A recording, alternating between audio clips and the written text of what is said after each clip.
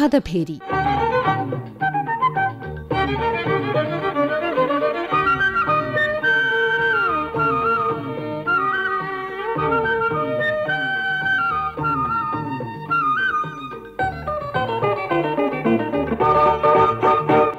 College അധ്യാപകരെ 5 വർഷത്തെ കരാർ വ്യവസ്ഥയിൽ നിയമിക്കാനുള്ള നിർദ്ദേശം സംസ്ഥാനത്തെ ഉന്നത വിദ്യാഭ്യാസ വകുപ്പ് ആസൂത്രണ ബോർഡിന് മുൻപാകെ വച്ചിരിക്കുന്നു എന്ന വാർത്ത ഇന്നലെയാണ് പുറത്തുവന്നത്. അടുത്ത വാർഷിക പദ്ധതിക്കായി സമർപ്പിച്ച ശുപാർശയിലാണ് ഈ ചുവടുമാറ്റം. ടെന്യൂർ ട്രാക്ക് നിയമനമെന്നാണ് ഇതിനു പേര്. ശമ്പളം UGC കണക്കിൽ തന്നെ ലഭിക്കുമെന്ന് കരുതുന്നു.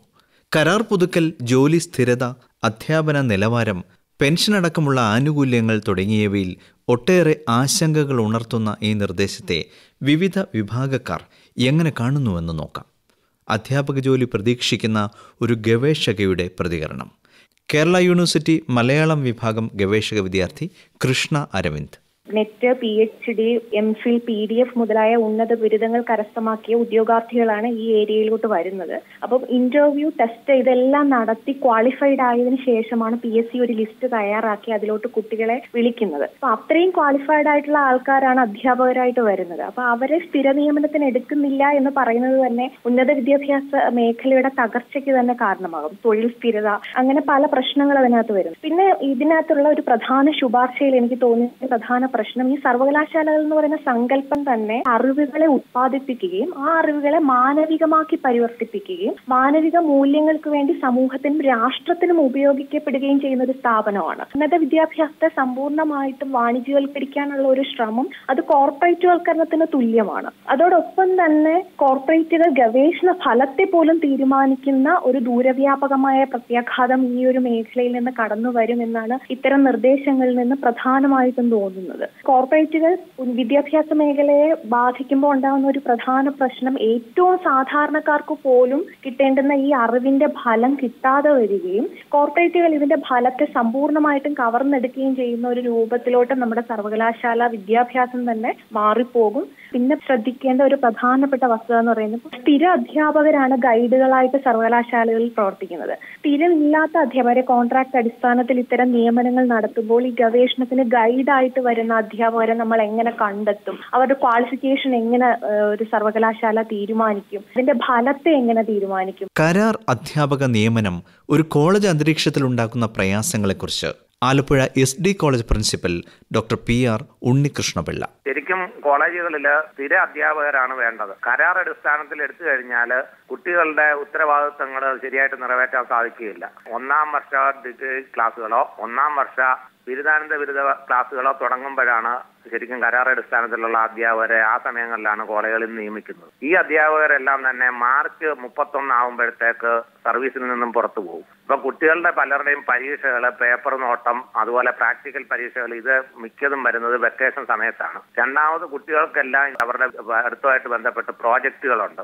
ഈ പ്രോജക്റ്റുകളും സ്ഥിര അധ്യാപകരുണ്ടെങ്കിലേ നടത്താനൊക്കെ ഉള്ളൂ. കാരണം മാർച്ചിൽ പോയി കഴിഞ്ഞ ഒരാളിന് പിന്നെ അടുത്ത കൊല്ലം വരണമെന്നോ അത് കഴിഞ്ഞ് വരണമെന്നോ യാതൊരു നിയമവും ഇല്ല. അതുകൊണ്ട് തന്നെ പിന്നെ അടുത്ത തവണ വരുമ്പോഴത്തേക്ക് ഈ പ്രോജക്റ്റുകളുടെ കാലാവധി മിക്കവാറും കഴിഞ്ഞിരിക്കും. അപ്പൊ പ്രോജക്റ്റുകൾ അങ്ങനെയുള്ള അതിഥി അധ്യാപകരെ കൊണ്ട് നമുക്ക് ചെയ്യിക്കാനൊക്കത്തില്ല. ഗസ്റ്റ് ലെക്ചറേഴ്സ് എന്ന് പറഞ്ഞ് കോളേജുകളിൽ വരുന്നവർക്ക് ആ പീരീഡ് കഴിഞ്ഞാൽ വരേണ്ട യാതൊരു ഉത്തരവാദിത്വം ഇല്ല. അപ്പം സ്ഥിര അധ്യാപകർ തന്നെ കോളേജുകളിൽ ശരിയാവത്തുള്ളൂ. പല വിഷയങ്ങളിലായിട്ട് തസ്തികകൾ ഒഴിഞ്ഞു കിടക്കുകയാണ്. 2016 ഉള്ള തസ്തികകളിലേക്ക് ഇപ്പം നിയമനം നടത്തി. മുമ്പ് അങ്ങനെ ഒഴിവ് വന്നാൽ ഉടനെ തന്നെ പരസ്യം കൊടുത്തിട്ട് പെട്ടെന്ന് അധ്യാപകരെ വെക്കായിരുന്നു. ഇപ്പം ഗവൺമെന്റിന്റെ മുൻകൂർ അനുമതി കിട്ടിയിട്ടേ വെക്കാനൊക്കത്തുള്ളൂ. അത് കാരണം ഏകദേശം 30ഓളം അതിഥി അധ്യാപകർ നമ്മുടെ കോളേജിലുണ്ട്. പക്ഷേ അതിനും സ്ഥിര അധ്യാപകരെ വിളിക്കുന്നത് 16 ഇപ്പം 3 പേരെ എടുത്തു, 17ഉം 18 ഏതിന്റെയും പുതിയതായിട്ട് ആളുകളെ സ്ഥിരമായിട്ട് എടുക്കുന്നതിനെ പറ്റിയുള്ള കാര്യങ്ങൾ നടന്നുകൊണ്ടിരിക്കുന്നതേ ഉള്ളൂ. അപ്പൊ അത് കാരണം ഇത്രയും അതിഥി അധ്യാപകർ വരുന്നത്. പക്ഷേ അവരെല്ലാം മാർച്ച് 31 കഴിഞ്ഞാൽ അവരങ്ങ് പോകും. വേറെ ഏത് ജോലിക്കാണെങ്കിലും അത് കഴിഞ്ഞ് പുതിയതായിട്ട് വരുന്ന ഒരാൾക്ക് പുതിയ ജോലികൾ ചെയ്യാം. പക്ഷേ ഈ കുട്ടികളുടെ കാര്യത്തിൽ അവധിക്കാലത്തും കുട്ടികളുമായിട്ട് ബന്ധപ്പെട്ട കാര്യങ്ങൾ ചെയ്യേണ്ടതാണ്. പേപ്പർ നോട്ടം പോലുള്ളതല്ല. ഇതിനൊന്നും പിന്നെ അവരെ പലപ്പോഴും കിട്ടാറില്ല. അതുകൊണ്ട് തന്നെ ഏറ്റവും അത്യാവശ്യമായിട്ട് വിദ്യാഭ്യാസ സ്ഥാപനങ്ങളിൽ സ്ഥിര അധ്യാപകർ തന്നെയാണ് വേണ്ടത്. Association of Kerala government ടീച്ചേഴ്സിന്റെ general secretary doctor KK Damodaran. കേരളത്തിലെ സർക്കാർ കോളേജുകളെ സംബന്ധിച്ചിടത്തോളം നിലവിൽ തന്നെ 93.2% തസ്തികകളിൽ സ്ഥിരം അധ്യാപകർ ജോലി ചെയ്യുന്നുണ്ട്. അതുകൊണ്ട് തന്നെ റൂസയുടെയോ UGCയുടെയോ ഏത് തരത്തിലുള്ള ധനസഹായത്തിനും കേരളത്തിലെ സർക്കാർ കോളേജുകൾ ഈ നിലയിൽ യോഗ്യരാണ്. സ്വകാര്യ കോളേജുകളിൽ മാത്രമാണ് ഈയിടെയായി നിയമനങ്ങൾ നടക്കാത്തത്. അതിന്റെ പ്രധാന കാരണം യൂണിവേഴ്സിറ്റി ഗ്രാന്റ്സ് കമ്മീഷൻ നിർദ്ദേശിക്കുന്ന തരത്തിലുള്ള യോഗ്യതകൾ നിഷ്കർഷിക്കാനും യോഗ്യതകൾ മുൻനിർത്തിക്കൊണ്ട് നിയമനം നടത്താനും ഉള്ള സ്വകാര്യ മാനേജ്മെന്റിന്റെ വിമുഖതയാണ്. അതിനെ പരിഹരിച്ചു കഴിഞ്ഞാൽ കേരളത്തിൽ ഇത്തരത്തിൽ 5 വർഷത്തേക്കുള്ള പ്രത്യേക നിയമനങ്ങൾ നടത്തേണ്ട കാര്യമുണ്ടെന്ന് തോന്നുന്നില്ല. ഇത് ഉന്നത വിദ്യാഭ്യാസ മേഖലയിൽ അനുവദിച്ചു കഴിഞ്ഞാൽ മറ്റെല്ലാ മേഖലകളിലേക്കും ഇത് വ്യാപിക്കും.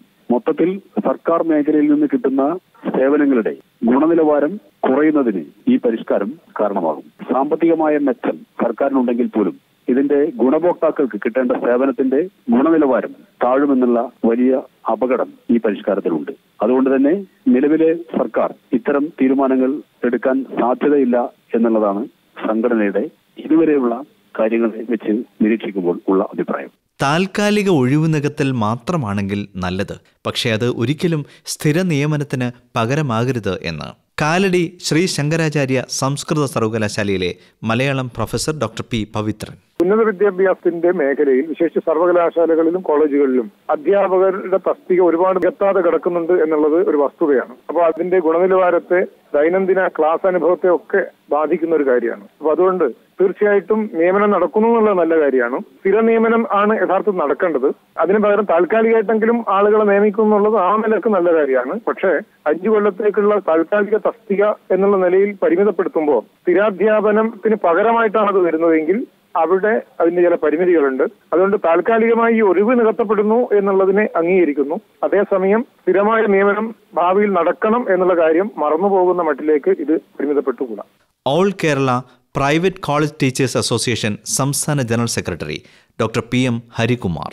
എയ്ഡഡ് കോളേജിൽ ഈ പറയുന്ന ഒരു സ്കീം ഇംപ്ലിമെന്റ് ചെയ്യാനായിട്ട് നമുക്ക് വളരെ ബുദ്ധിമുട്ടുണ്ടാവും. അതിന് പ്രധാന കാരണം എയ്ഡഡ് കോളേജിലെ അപ്പോയിന്റ്മെന്റ് അതോറിറ്റി എന്ന് പറയുന്നത് മാനേജ്മെന്റ് ആണ്. മാനേജ്മെന്റ് കരാറടിസ്ഥാനത്തിൽ ഒരു 5 വർഷത്തേക്ക് അപ്പോയിന്റ്മെന്റ് നടത്തുകയും എക്സ്റ്റെൻഡ് ചെയ്ത് കൊടുക്കാത്ത ഒരു സിറ്റുവേഷൻ കൂടെ വരുമ്പോൾ ഒരുപക്ഷെ അത് അപ്പോയിന്റ്മെന്റ് ലഭിക്കുന്ന അധ്യാപകന് വളരെ ബുദ്ധിമുട്ടുണ്ടാക്കുന്ന സ്ഥിതിവിശേഷമാണ് വരുന്നത്. അതുകൊണ്ട് AKPCTയെ സംബന്ധിച്ചോളം പ്രഥമ ദൃഷ്ട്യാ ഇതിന് നമ്മൾ അനുകൂലമല്ല. അതേസമയം ഈ 5 വർഷത്തിന് ശേഷം അത് എക്സ്റ്റെൻഡ് ചെയ്ത് കൊടുക്കുക എന്നുള്ളത് നിയമപരമായിട്ട് വരികയാണെങ്കിൽ പോലും ഒരുപക്ഷെ സംഘടനയ്ക്ക് അനുകൂലമായി ഇതിനെക്കുറിച്ച് പറയാനായിട്ട് ബുദ്ധിമുട്ടുണ്ടാകും. എന്തായാലും അതേക്കുറിച്ച് പറയണമെങ്കിൽ അഗാധമായ അത് പഠിച്ചതിന് ശേഷം മാത്രമേ നമുക്ക് പ്രതികരിക്കാനായിട്ട് പറ്റുകയുള്ളൂ. തലയെടുപ്പുള്ള ഒരു തൊഴിൽ സാധ്യതയുടെ മേൽ നിഴൽ വീഴ്ത്തുന്ന ഒരു നീക്കമായി മാത്രം ഇതിനെ കാണാനാവുകയില്ല. ഹയർ ആൻഡ് ഫയർ സംസ്കാരം സ്വകാര്യ മേഖലയിൽ നമ്മൾ അറിയാതെ തന്നെ എന്നേ പിടിമുറക്കി വരികയായിരുന്നു. IT സ്ഥാപനങ്ങളിലെ കുടിയിറക്കുകളുടെ കഥ ഇന്ന് വാർത്തയല്ലാതായിരിക്കുന്നു. ഏറ്റവും കാര്യക്ഷമതയുള്ള കാലം കഴിഞ്ഞാൽ തൊഴിൽ സ്ഥാപനം വിട്ടിറങ്ങിപ്പോകാൻ നിർബന്ധിതരാകുന്ന എത്രയോ പേർ. സർക്കാർ പൊതുമേഖലകളിലെ ജോലിയുടെ ഉറപ്പ് പ്രവർത്തന നിലവാരത്തെ ഇടിച്ചു താഴ്ത്തുന്നു എന്ന വാദം കുടിയിറക്കിന് കരുത്തേകുകയും കൂടി ചെയ്യുമ്പോൾ സർവൈവൽ ഓഫ് ദ ഫിറ്റസ്റ്റ് എന്നതിൻ്റെ നാനാർത്ഥങ്ങൾ നമ്മെ കുഴയ്ക്കുകയാണ്.